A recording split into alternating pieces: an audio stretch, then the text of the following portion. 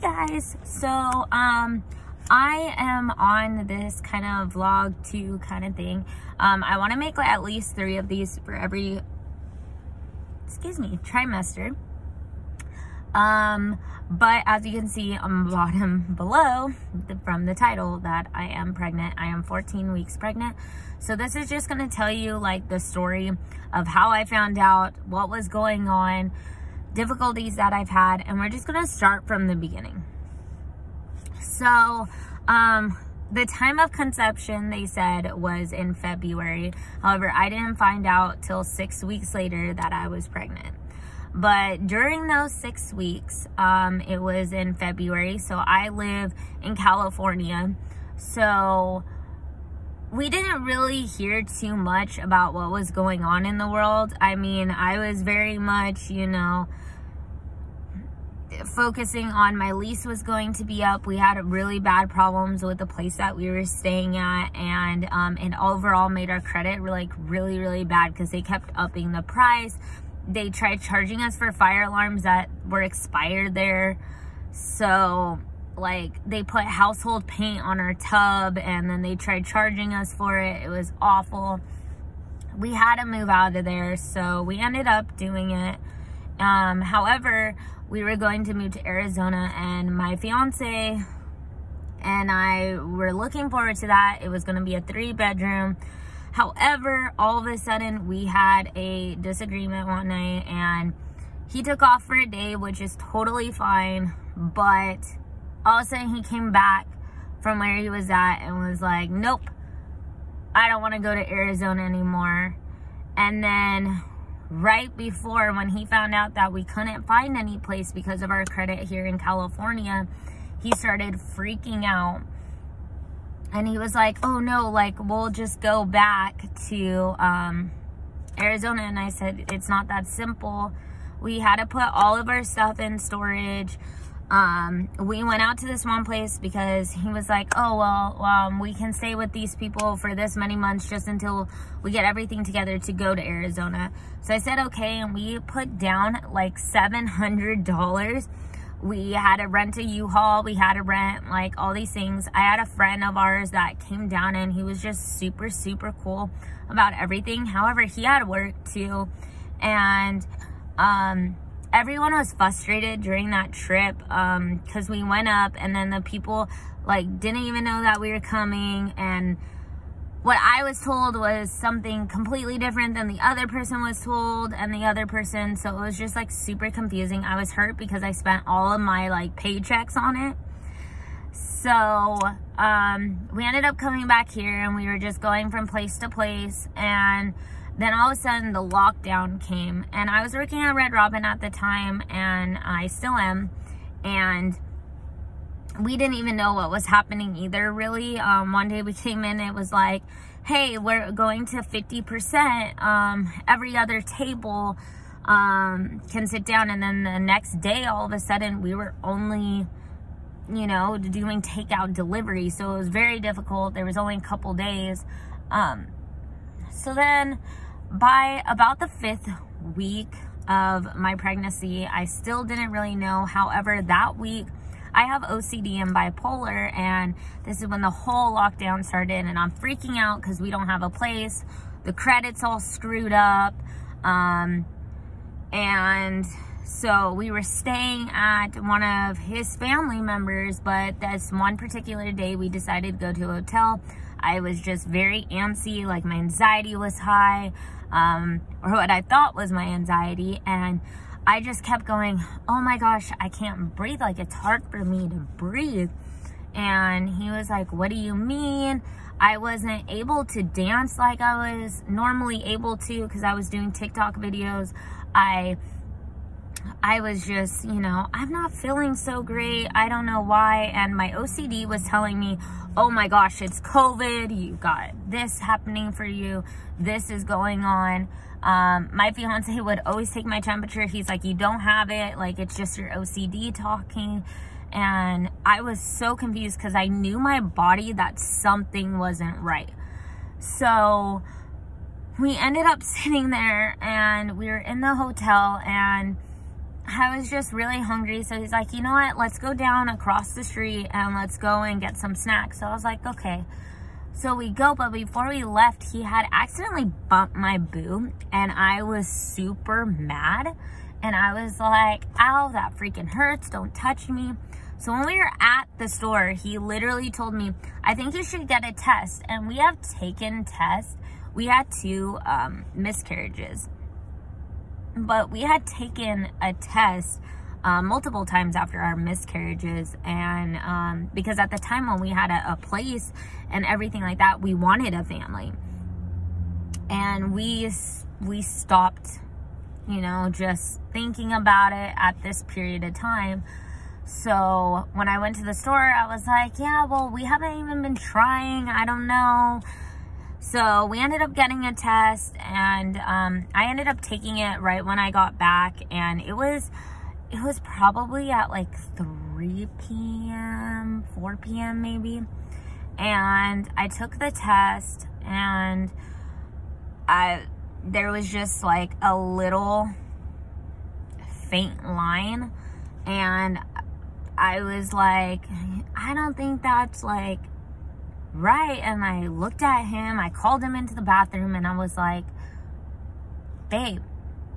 And he was like right outside the bathroom. The door was open, but I was like, babe, like, and he saw it, and you know, we watched it, and it just started going more and more. I saw the faint line, and I was just like, oh my gosh. So I was like, do you see that? And he's like, yeah, I see it. And I was like, I was kind of freaking out in my own way because we didn't plan it.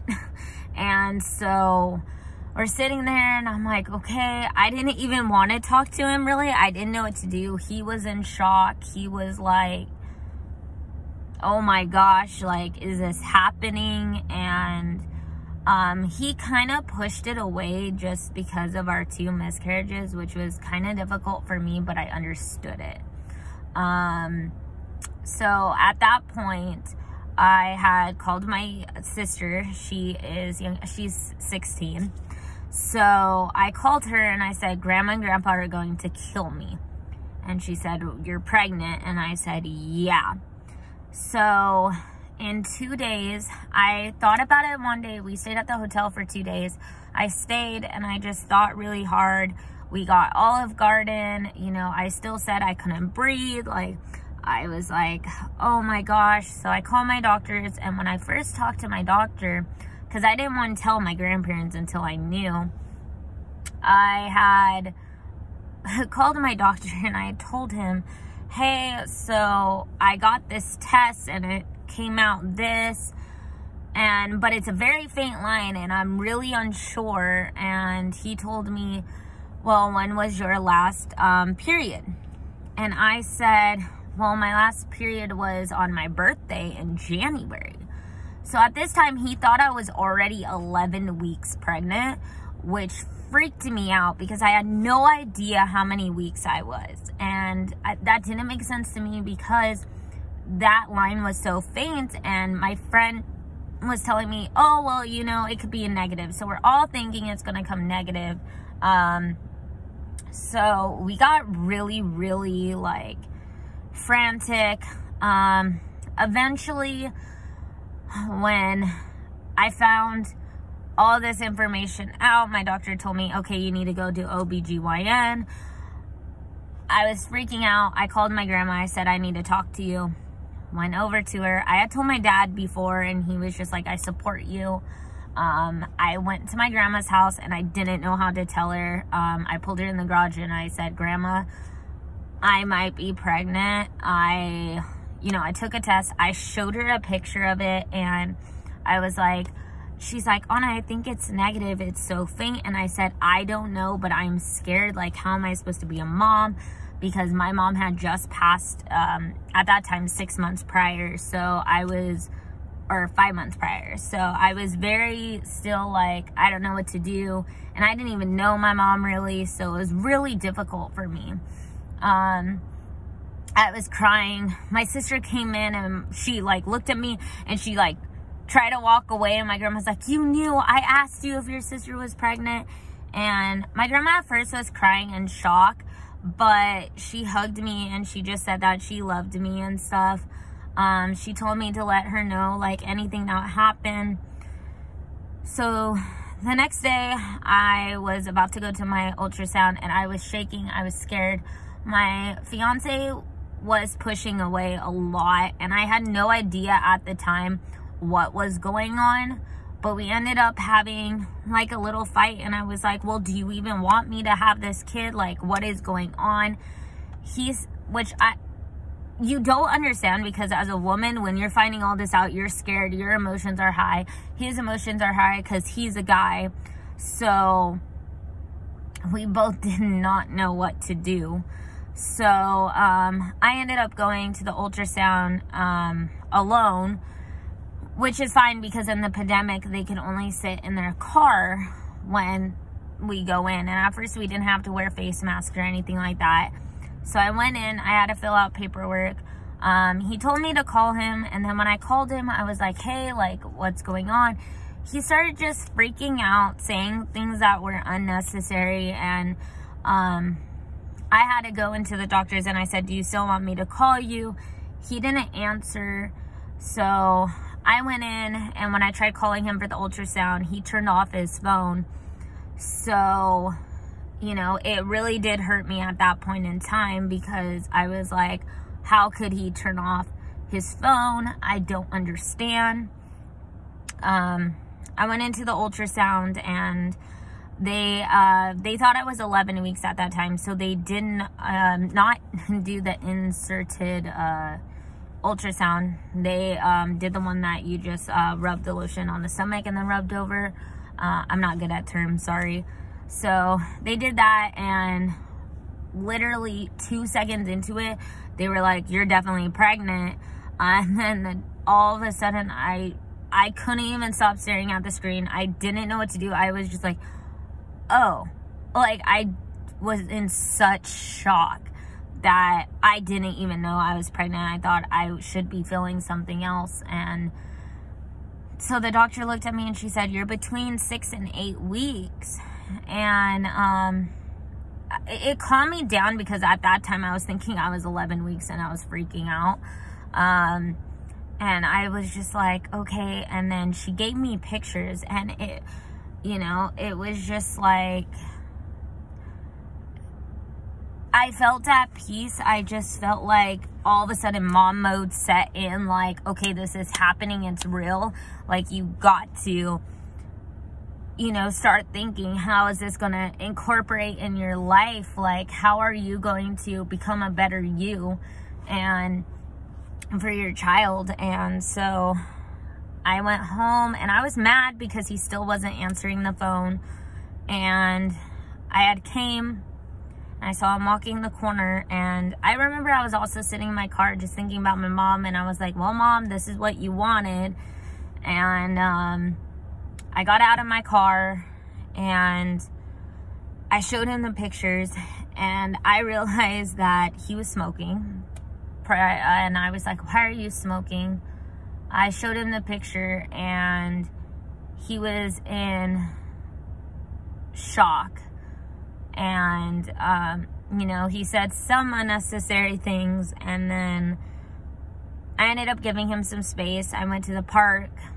He didn't talk to me for like a couple days, but when I talked to him, like, well, what do you want me to do? You don't seem happy about it. He's like, no, I am. And, you know, he was just very quiet. And so our relationship kind of became like, we didn't know what was going on, or at least I didn't. And he kept telling me, though, that he loves me and stuff like that, but he was very like, he wasn't around really. At this time, his job had to like cancel through because of the pandemic. So I was telling him he needed to work, but he was trying to work just for people he knew instead of getting an actual job. So it was really, really tough, and he didn't understand when taxes came back, why wasn't he getting as much as I did? Well, it's because I worked. And so, you know, I told him he had to get a job. He ended up getting a job, 2 jobs, and I was super proud of him. So then I went for another ultrasound a couple weeks later because I had like, I forget why I went to this one. Sorry, I've been to the doctors a lot. The second time I went to the doctors, it was because we were freaking out because I was throwing up a lot, but my sides were hurting, and I had discharged a lot. So that's when I went back to the doctors, and they said I was fine, and that was at 8 weeks. So I haven't gotten an ultrasound since then. I decided not to do the screen testing just on my personal belief because I have OCD and stuff. I didn't want to freak out. So that was the main reason why I didn't do that. However, from week 7 to about couple days into this last week, the 13 weeks, I was totally sick. I'm only weighing about 101 pounds. I eat a lot. I eat healthy. I do what I'm supposed to do. However, nothing would stay down with me, and my doctor gave me nausea medication. It helped for about a week and a half, I want to say. However, then it just stopped working with my body. And I would throw up the medication, and then I would try to just put anything down me. And during this time of me being super, super sick was challenging, but also all of a sudden he just bumped into, you know, the guy that I loved again, and he grabbed my hair. He would like, you know, just sit with me for hours as I'm puking. And then I finally got to sit down with him, and I was like, why are you pushing away? And he's like, it's not you, it was the 2 miscarriages. Like, I don't want to lose another one. So we had to really take a step back, and I had to understand why he was standing away. And that was truly difficult for me because I was like, why, you should just be happy. But I had to understand from his point of view on why he was the way he was. So that is exactly what had happened. Now I'm feeling a lot better. I had gained about 3 to 4 pounds now. I think the scale that I use is kind of off, so we'll see on Friday when I go back to the doctors. So during the pandemic, he's not allowed to go in anything, so he definitely is very hurt by it. He doesn't feel a part of it and stuff like that. Now he will start to hold my stomach and sing and stuff like that, because that's what he can do as of right now, because he can't go into the ultrasounds. He can't do any of that stuff.